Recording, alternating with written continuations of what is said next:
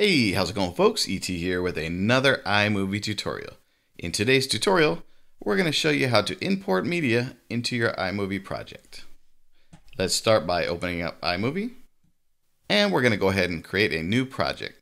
The first thing you want to do is make sure you're on the project subtab here, okay? Then you're going to go ahead and click Create New, and then Movie.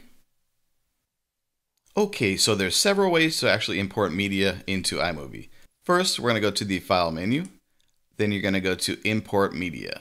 Also, you can use that shortcut there for the Command key and the letter I. From here, you're going to locate the media on your computer or external drives that are connected to the computer, and then select. So let's go ahead and do that. For this example, I have the files stored on the desktop in a folder called Videos. So I'm going to go ahead and go into here. I'm going to click each of them.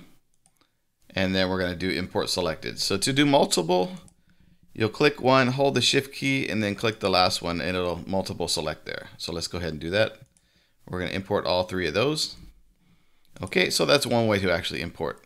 For the second way, if you have no media in your current project, you can click on this button here, the import media button, or the same button up here. So let's go ahead and do that. Next, the pop-up window will appear.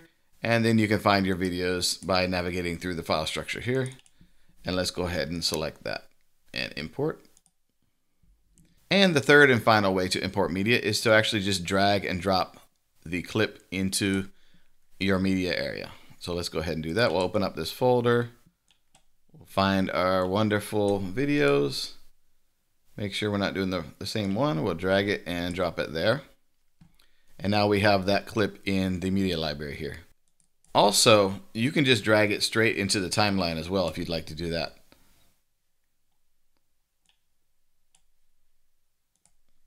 And then just start editing from there.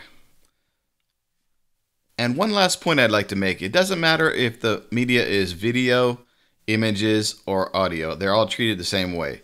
You can drag them in here. So there's an image, there's an MP3 file. Or you can go through the other two methods, through the File menu, Import Media, or by clicking on the button here and importing through the usual Finder window here. Okay? Well, that's it for today's tutorial. I want to thank everybody for watching, and don't forget, as always, peace and aloha.